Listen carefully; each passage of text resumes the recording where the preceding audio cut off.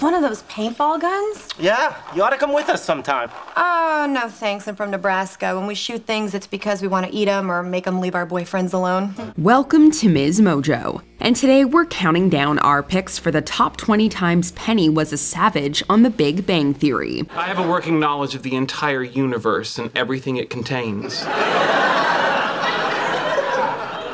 Who's Radiohead? For this list, we'll be looking at Penny's fiercest, most badass, and occasionally brutal comebacks and takedowns throughout this long-running sitcom. Which beast mode Penny moment was your favorite? Penny for your thoughts in the comments.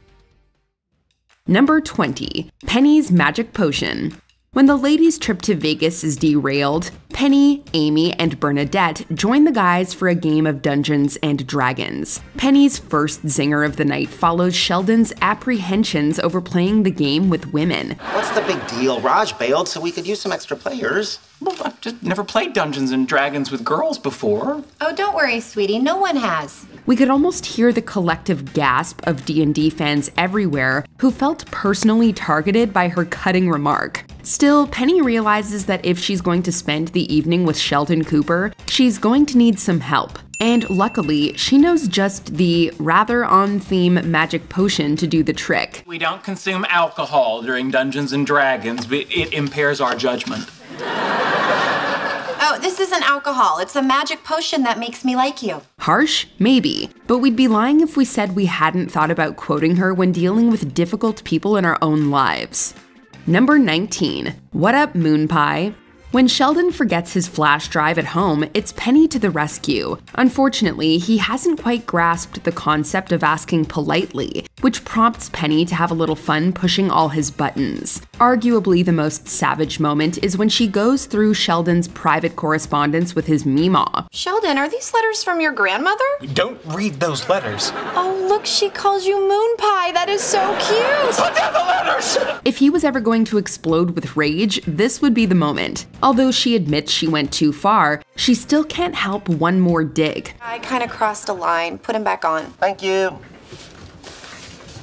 I'm back. What up, Moon Pie? We wonder how Sheldon reacted when he got home and saw the fate of his novelty puzzle box. Did you hear the click?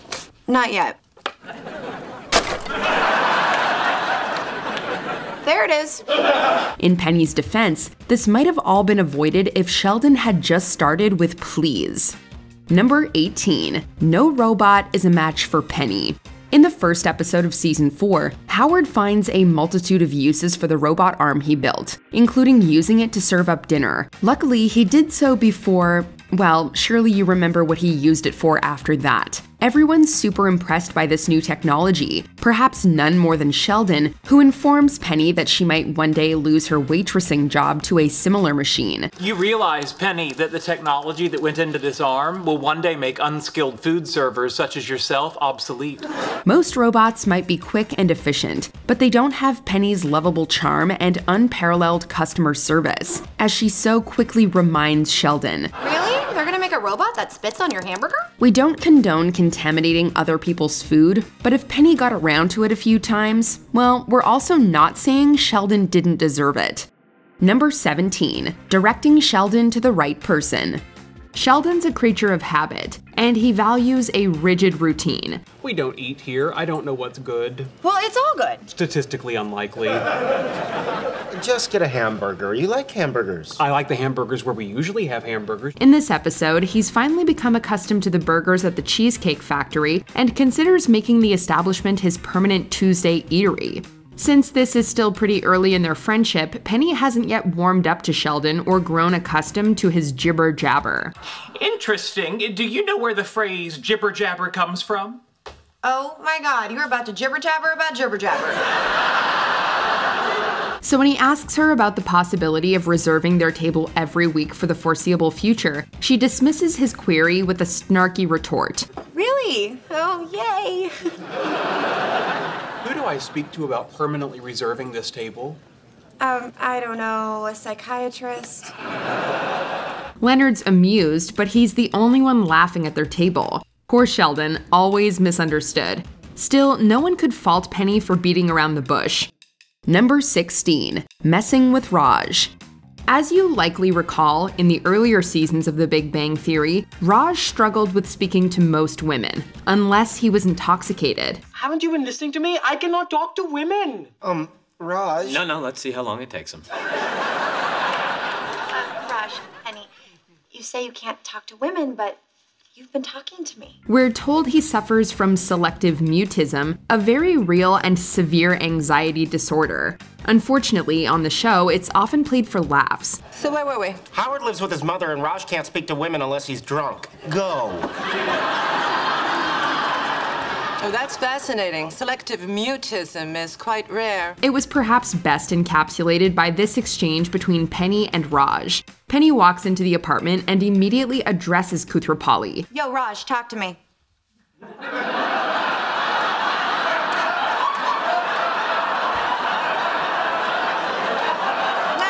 Sorry, just screwing with ya. He freezes up and looks crestfallen as the pressure builds. What was she expecting? That somehow the element of surprise would free him from his disorder? She then reveals she's just messing with him and everyone laughs. But you have to admit, that was pretty brutal. Number 15. Penny gets the breast of Leonard. Leonard's initially dismayed when his mom's book is on Penny's class reading list. Recommended reading list for my psychology class. Come on, not that book. It's got like every horrible story from my childhood in it. However, he soon realizes what a powerful tool it can be and uses it to manipulate her. It's Howard's failure to replicate Leonard's success later on that causes the truth to come out. Penny sets quite the trap for her devious boyfriend. We can't imagine a more brutal punishment than getting him all riled up before unleashing his cold, straight-talking psychiatrist mother on him. Mom? I understand you have been whining about my parenting in order to emotionally manipulate your girlfriend. Bernadette told me everything. Now you don't get the left or the right. And as we all know, Beverly Hofstadter can barely open her mouth without letting loose a tirade of biting quips.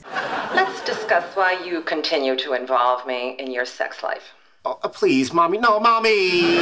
We imagine Leonard learned his lesson in the same way one has a bucket of ice water dumped on them. Number 14. Penny was a jerk as a teenager. When Leonard gets an unwelcome blast from the past, Penny's forced to reevaluate her own youth. With some help from Bernadette and Amy, she soon realizes that she was not a nice person as a teen, and that's putting it mildly. What she calls a harmless prank is actually super cruel. Kathy Geiger got really good grades, so we blindfolded her, tied her up, and left her in a cornfield overnight. God, that's awful. No, it was funny. Everyone laughed. She tries to make amends, but it's too little too late. So her friends suggest she'll feel better by performing good deeds. While she's initially on board, this glimmer of altruism quickly fades away. Usually, we're all for Penny's savageness, but stealing clothes from a donation bin is all kinds of low. Look at these cute jeans someone just threw away. Donated. Yes, to a poor waitress who loves a boot cut. We're glad she ultimately had a change of heart. Number 13. Penny's not into Howard and Raj's new look. Before meeting Bernadette, Howard went to disturbing lengths to meet women, often dragging Raj along in his crazy schemes. In one of their most outlandish attempts, the duo dresses up in goth style, tattoo sleeves and all. Penny wastes no time informing the guys exactly what she thinks of their new look. What's going on, day dwellers? Oh man, did the Kiss Army repeal Don't Ask, Don't Tell? After they leave, Leonard can't help but make a jibe of his own too. They're gonna get beaten up at that club. This provides the perfect setup for Penny, who knocks it out of the park with these pithy last words. They're gonna get beaten up at Walgreens. Penny's delivery may be cruel, but her advice is usually sound, something Howard and Raj come to learn by the end of the night. Number 12. Penny's got no time for toys. Penny is understandably mad when the guy's new movie memorabilia costs her a day's pay at work. In her fury, she ruthlessly berates them, taking aim at their likes, hobbies, and collectibles. My God, you are grown men! How could you waste your lives with these stupid stupid toys and costumes and comic books and— We can understand why she's angry, but geez, did she have to make it so personal? It doesn't help when Sheldon seemingly misreads her frustration or just chooses to ignore it, inciting this fiery takedown of the time machine. Please, it's not a time machine. If anything, it looks like something Elton John would drive through the Everglades. We have to admit, our hearts sank a little when she called them all pathetic. Pathetic. All of you, completely pathetic. The impact her berating leaves on Leonard in particular is heartbreaking. True, she later apologizes, but she ultimately can never unsay her harsh words. Number 11, fighting for her friends. Whether she's warding off Howard's advances or tormenting Sheldon, Penny gets her fair share of snappy comebacks in this episode. Anyone could rent that apartment now. An opera singer, the cast of Stomp. Yeah, a tap dancing pirate with a wooden leg. However, perhaps the most memorable of them all is incited by her rivalry with new neighbor Alicia. Penny feels threatened when there's a new queen bee in the hive, and tries her hardest to get back on top. Although she's jealous of all the attention the guys give their new neighbor, she also recognizes that she's just using them. Things turn catty fast during their confrontation, and Penny demonstrates just how far she'll go to defend her friends. Please don't take advantage of them. Who says I'm taking advantage of them? Come on, they're doing everything for you because you're leading them on. We don't know what the guys would do without Penny in their corner. Number 10, no time for Raj's shaming. Yes, Penny's a fierce defender of her friends, but she's also not above using Leonard's infatuation with her to her advantage. In fact, we imagine she'd have to sell a whole lot of cheesecakes to even make a dent in the tab she amassed for all that takeout. Still, we don't approve of the way Raj, assisted by Howard, shames her for scoring a free meal. What?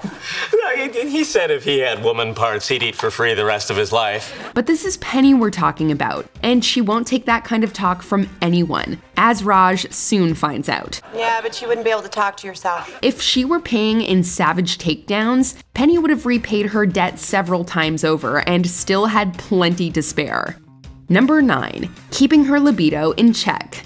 Sheldon has a habit of speaking out of line. However, Penny's never afraid to put him back in his place. So, do you find the weather satisfying? Are you currently sharing in the triumph of some local sports team? What's wrong with you? You're freaking me out. In season 2, Leonard starts dating Dr. Stephanie Barnett, much to Sheldon's delight. He tells Penny that out of all of Leonard's girlfriends, she's the only one that he finds tolerable. Yes, Penny included.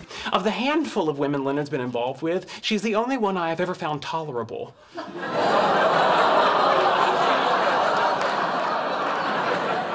Well, what about me? The statement stands for itself. Then, in a very Sheldon-esque way, he asks his neighbor to refrain from acting upon her urges so as not to come between Leonard and his Sheldon-approved paramour. Penny's unimpressed and responds with a biting remark. I would ask you to find some way to suppress your libido. I could think about you. Fine, whatever works. Unfortunately, her fiery comeback is lost on Sheldon. However, we all got it and collectively oohed and gasped at our televisions. Number 8, Sheldon's an alien. Throughout the show, it's been implied that Sheldon's either a robot or not of this planet. Based on that ring on your finger, I'd say you're pretty good at controlling robots. Careful, that's my fiancé you're talking about. And I can program him to hurt you. Penny seems to buy into the latter based on a couple of cutting remarks she's thrown his way over the years. For instance, after their apartment gets robbed, Sheldon decides to leave Pasadena forever, leading Penny to ask him how the mothership will find him if he keeps moving around. I'm leaving Pasadena forever. Tell me how that's overreacting. Come on, Sheldon, you can't move. Don't you need to stay in one place so the mothership can find you when it returns? A few episodes later, Sheldon corners her in the laundry room to convince her to let him take her place on Leonard's Switzerland trip. She knows what's coming and responds with a suitably disparaging clapback. All right, let's dispense with the friendly banter. I believe you know why I'm here. Well, I always figured it was to study us, discover our weaknesses, and report back to your alien overlords. We don't know if aliens exist, but Penny makes some pretty compelling, albeit sarcastic, arguments. Number 7. Helping Leonard get his tuition refunded. Leonard agrees to walk a mile in Sheldon's metaphorical shoes until he resolves the problem of a long overdue DVD. The idea is that a sweater will represent Sheldon's figuratively itchy brain when it comes to unresolved issues. If this sweater shuts you up, I'm gonna make a fortune selling them to everyone we know. Now, all I need to do is head down to the video store and return the DVD. However, things quickly spiral out of hand when what was seemingly an easy task soon becomes an impossible mission. Leonard spends much more time in the uncomfortable garment than expected, and it starts taking a physical and emotional toll. It's called proving a point. Is the point you're an idiot? Gentlemen, please. Leonard is trying to walk a mile in my metaphorical shoes. Penny urges him to take it off when Sheldon isn't around, but he refuses. So she tries another, more direct approach to highlight his stupidity. Smile. What is that? What is that for? So you can send it to Princeton and get your money back. We wonder what stung more, that sweater or Penny's sharp tongue. Number 6. The importance of 21 seconds. In this episode, the guys enthusiastically get ready to go watch a version of Raiders of the Lost Ark that contains 21 extra seconds of footage that's never been released. Howard extends the invitation to Penny, but she's not exactly grabbing her fedora and whip and jumping for joy. What? 21 seconds? That'll be like seeing a whole new movie. Exactly. They say it finally solves the submarine controversy. She even pokes a little fun at the guys over their excitement. Leonard comments that they'd still be a couple if she understood the value of an extra 21 seconds. But Penny disagrees. Yeah, I think I'll pass, but you guys enjoy your extra 21 seconds. But if I could make you understand why this is such a cool thing, we'd still be together. Yeah, no, we wouldn't. It's rather harsh, especially in front of all of his friends, but it's still incredibly funny. Howard and Raj are on hand to help bring it home. I'm guessing 21 seconds had something to do with that too. Leonard might want some ice for that double burn. Number 5. Poking fun at Howard's dating record. Until Penny introduced him to Bernadette, Howard's dating record wasn't exactly something to write home about. Look, Howard, this is our 3rd date, and we both know what that means. We do. We're told that his dates usually required payment or inflating, and his handful of flings never lasted long. So when he gets a phone call during dinner and happily declares that he's going to get busy that night, Penny's understandably confused. Ooh, looks like I'm gonna have sex tonight. Hey, baby. What she doesn't know is that Howard and Leslie Winkle have recently started a friends with benefits relationship. So when he gleefully shares his evening plans, she jumps straight to the most logical explanation. His right hand is calling him? No, it's Leslie Winkle. It's a long story. Penny's a master of throwing shade at the guys, but this has to be one of her finest and funniest moments of savagery. Number 4. Quick draw. In one of the show's most surprising moments, we learn that Penny and Raj spent the night together. Really? Still can't talk to me? Following this, it becomes clear that both parties have very different takeaways from the night's events, leading Raj to make a confession. I had trouble putting it on, and you tried to help, and that was all she wrote. Penny lets him down gently, but that doesn't stop him from trying to show off to his friends later on. When Penny stops by to tell the guys she's decided to move home, Raj tries to make it all about him. If only he'd seen the look on her face, he probably would have stopped talking sooner. But with just a few short, sharp words, Penny's able to render him silent. Be just one of those memories you have and can call to mind when you're feeling blue or you're in the shower. Hey, what you doing, quick draw? Number 3. Fighting with Sheldon. In arguably one of the most iconic episodes, Penny and Sheldon engage in battle after he banishes her from the apartment. All right, that's it. Strike 3. Ooh, strike 3. I'm banished? What the hell kind of crap is that? Don't worry, I'll talk to him. The escalating feud sees both pull out all the stops to come out on top, and some of it is plain vicious.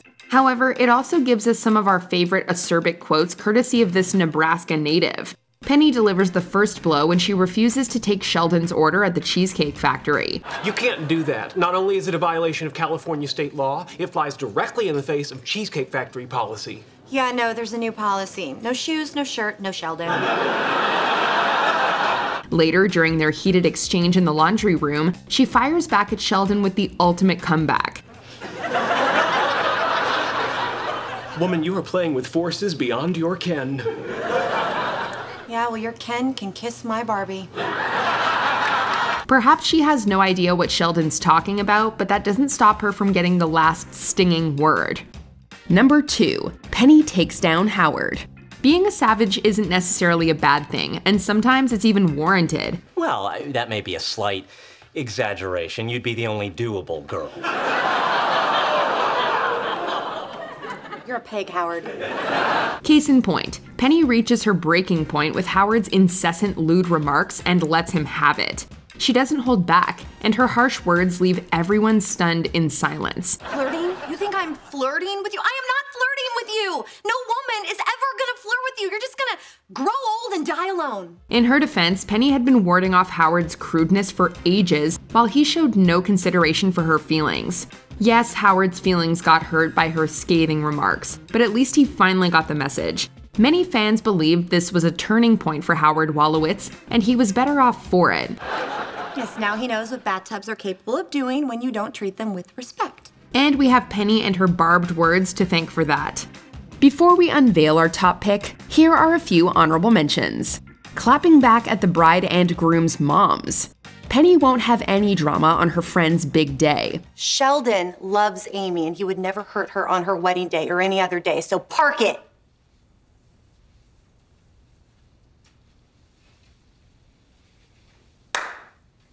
Oh, you sit down too. Forever 63, one of fashion's fiercest critics. And there's Amy, showing all kinds of ankle. In an outfit I'm assuming is from Forever 63. With your face.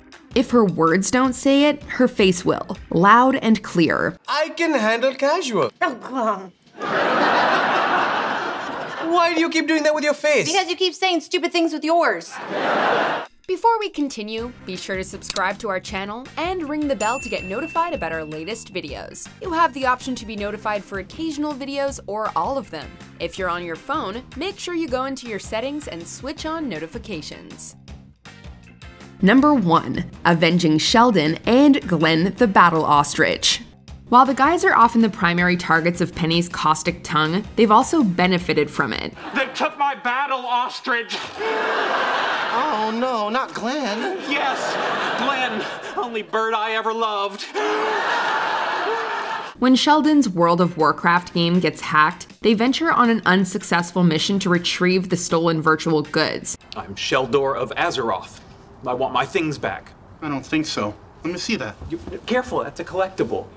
I know. I've always wanted one. To add insult to injury, Leonard's car breaks down on the way home, so they call Penny to pick them up. She decides to show them how to get revenge Nebraska style and confronts Sheldon's online nemesis. Todd Zarnecki was mean. All right, hang on. What are you doing? I'm gonna show you how we finish a quest in Nebraska. If Penny's words didn't sting, then her sharp kick most certainly did. We're not condoning violence, of course. Say what you will about Penny, but she knows how to get a job done. Well, then good news. Today's the day a girl's finally gonna touch you in your little special place. Now give him his stuff back. And when she goes into savage beast mode, it's usually a bonus. Do you agree with our picks? Check out this other recent clip from MsMojo and be sure to subscribe and ring the bell to be notified about our latest videos.